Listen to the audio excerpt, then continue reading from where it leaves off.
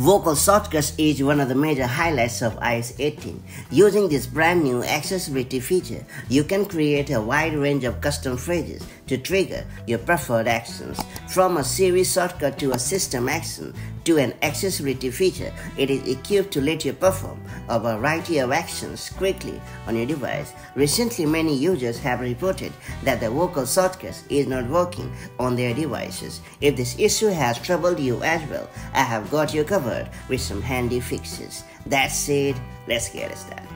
First off, I will recommend you to ensure that you have perfectly set up and verified the vocal shortcuts on your iPhone or iPad. Bear in mind that creating a vocal shortcut requires you to verify a phrase by speaking it 3 times. If you don't go through the verification phase, the shortcut will remain incomplete and therefore won't work at all. So make sure to keep this important thing in your mind. Then I would suggest you to delete all the existing vocal shortcuts and create new ones with precision. Wiping out all the redundant shortcuts and creating new ones from scratch and with precision may help you get rid of all the miscellaneous glitches. To do so, open the Settings app on your iPhone or iPad.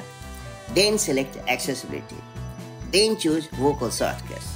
Then you have to tap on the Edit button at the top right.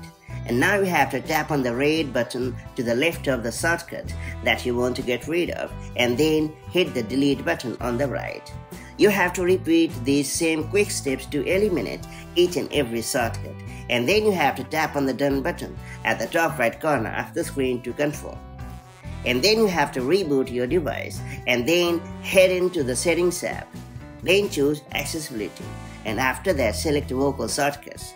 Then you have to tap on Set a Vocal Shortcuts, and then you have to select a preferred action, and after that you have to enter a custom phrase and verify it. And then you have to speak that custom phrase to check if the vocal shortcut gets activated.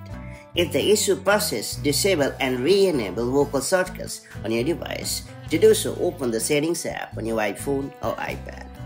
Then choose Accessibility. Then select Vocal Shortcuts, and then you have to disable the toggle for vocal shortcuts. And then you have to restart your device. And when your device has rebooted, go back to the accessibility setting and turn on vocal shortcuts. A software bug might also be behind the malfunctioning of the vocal shortcuts. If that happens to be the case, a timely software update will help you resolve the problem. To do so, open the Settings app on your iPhone or iPad. Then select General. Then you have to choose Software Update, and then you have to download and install the latest update. If the vocal shortcuts continue to ill function on your device, factory reset your device by erasing the custom settings and bringing everything to the default state may help you troubleshoot the misfiring shortcuts. To do so, open the Settings app on your iPhone or iPad. Then select General. After that, you have to scroll down to the bottom of the screen and choose Transfer or Reset iPhone or iPad. Then select Reset. Then choose Reset All Settings and confirm the action, and that's pretty much it. So these are the best tips and tricks through which you'll be able to fix vocal shortcuts not working problem on iPhone and iPad. Hopefully you have gotten the better of the problem. If you found this video helpful, do like and share it, and I'll see you in the next video with more such handy tips and tricks. Till then, stay safe and happy. Bye.